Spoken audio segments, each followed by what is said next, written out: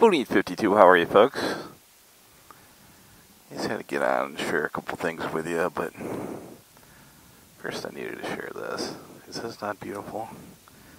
No diving, no swimming. I have leather on. Winter gloves. I think I'm safe. There's the king. You know, it's the first time I've been out for a while. Haven't had a lot of videos out. If you follow my channel, you know that my bride, Mrs. Bodine, comes along with me every now and then. Unfortunately, she had a pretty serious injury that required some surgery, and it scared the hell out of me.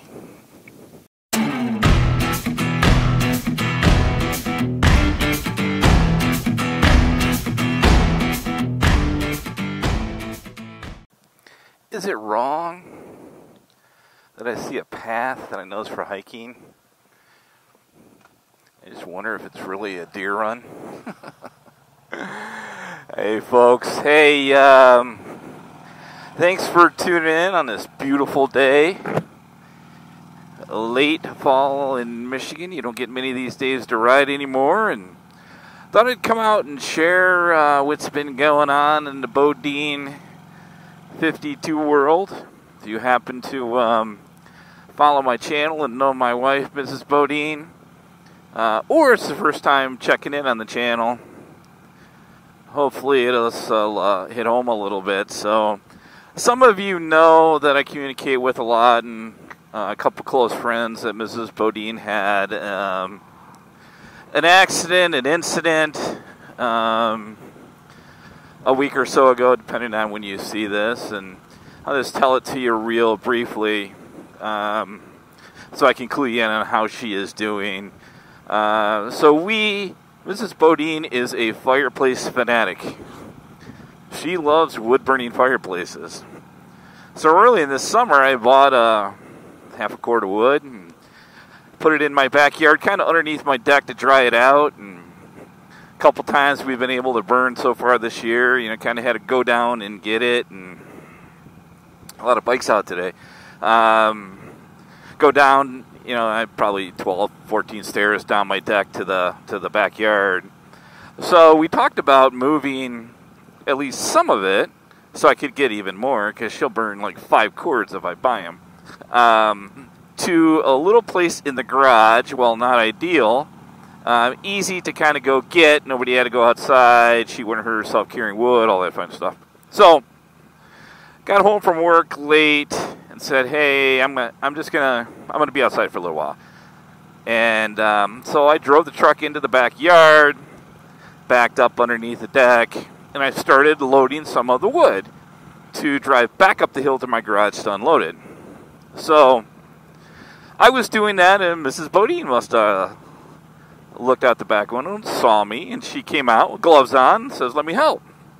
I'm like, no, don't worry about it. And she's like, no, I'll help you. So we threw a bunch of wood in the truck. We thought it was enough, actually, just to take up. And she walked kind of up around it's up a hill to the garage to wait for me to pull the truck around. I pulled the truck up in the driveway and unloaded a lot of that wood, and then some of the wood was kind of in the back of the cab.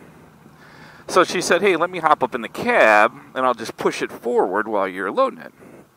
I'm like, "Okay, cool. Be careful getting up there, right?" So she did that. So she's in the back of my open cab to pick up at this point, because I have the top rolled back.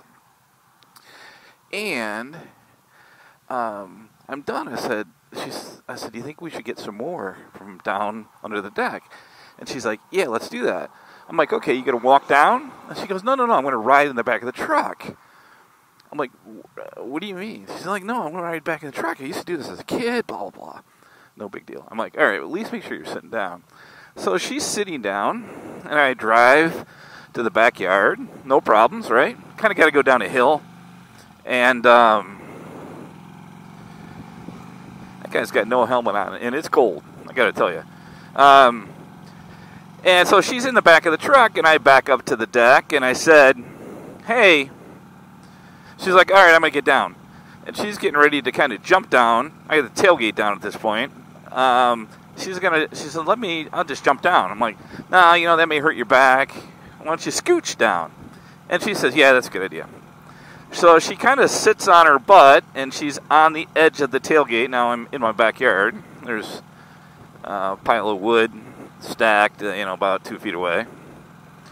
And she scooches her butt to the edge.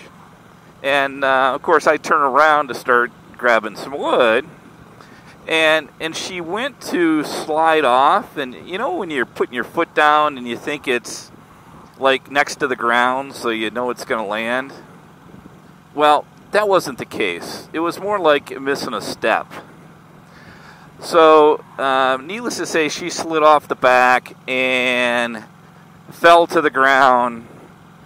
I was right close to her. I turned around, and her first comment was, I broke my hip. And she was pretty frantic.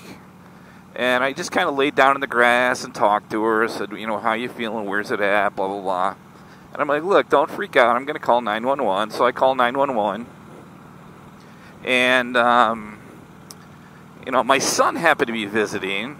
So after I talked to her for 5 minutes and I called 911, I called him. I said, meet me on the deck.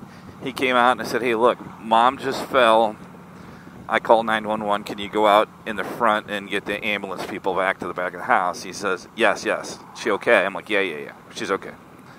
She's not okay, really. And sure enough, ambulance comes. They load her up.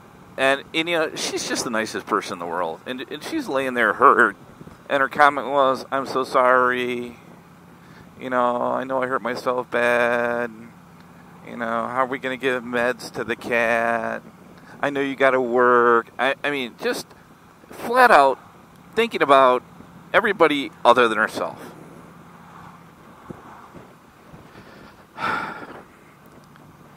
So they take her to a local hospital, and I go and get some clothes for her. I show up in the ER, and she's hurting. There's no doubt. She is.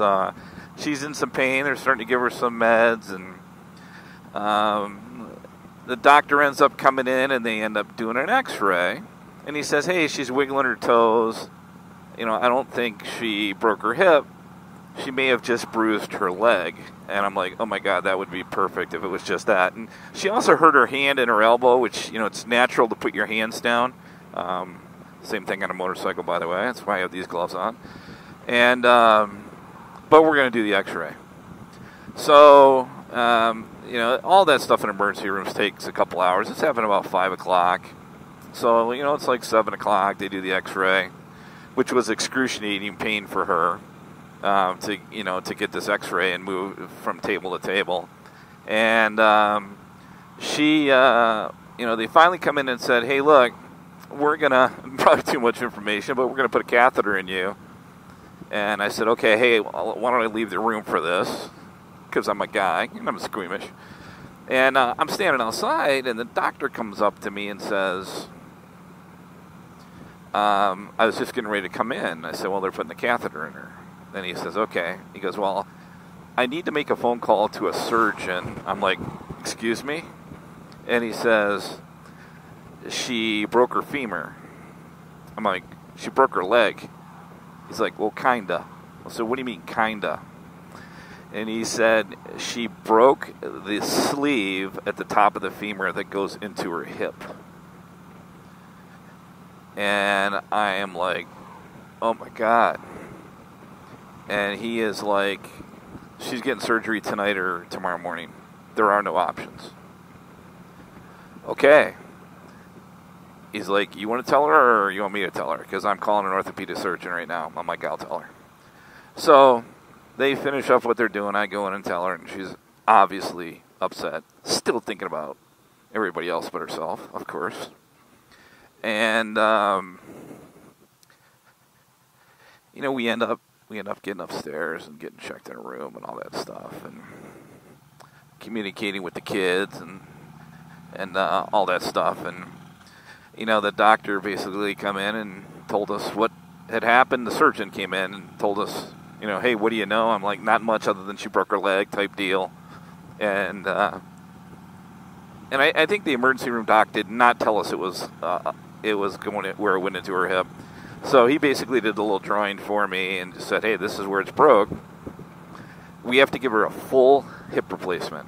Now, Mrs. Bodine is 56 years old, has no arthritis, nothing in her hips. As a matter of fact, the surgeon said 90% of the people that get hip surgery from me are much older than you, and they love me because they've been in so much pain that I fix them up and they're better. Well, not the case for her because she had perfectly good hip. And so, make a long story even longer, she had surgery. It's just about a week ago. Actually, it was a week ago today. Not sure when this video will be out, but she is home and resting. My daughter, who is a month away from finishing her nursing degree, came into town from Chicago and has really been supportive in helping get her situated and with her dressing and basically telling her dad what to do. And she went back 3 or 4 days ago, and it's been me and Mrs. Bodine. And if you have hip surgery, you are going to have somebody with you. It's just flat out that way. And you know, today was a big day. Therapy came in, and she can now get off the walker, and now she's trying to hobble around in a cane 1 week after surgery, which is amazing, according to them. So she's doing well, but she has a long road of recovery, and I'm just proud of her. She just did an amazing job so far, good spirits, and you know, at the end of the day, it's, you know, it honestly took me a couple days because I felt this was my fault. Shouldn't let her up there. Should have made sure she was down, right? And of course, it's a freak accident, but it's still one of those things that kind of makes you think about what's important to you. Makes you think as you're getting a little older, maybe there's some things you probably shouldn't do as much. You got to be a little more careful. But really, I think really what it hit me is when they took her out for an x-ray, because they had to take her shoe off. So she had one shoe on when she went in. I had the other shoe at the house. Actually, I brought it over. Was when they took her out for the x-ray, her shoe was in the middle of the floor in the emergency room. I'm going to show you a picture of it right here. And, you know, you kind of go, okay, it's hip surgery. It's not going to kill her. But, you know, her sister passed away in her mid-40s with diabetes, and you just never know. And it's one of those things that kind of hit you. And I don't know. It's I've always appreciated it and loved her to death, and we'll continue to support her work on being the best husband in the world. And just wanted to share with you guys. Thanks, everybody. Hug your loved one. Check on a friend. And we'll be back soon. Bye-bye.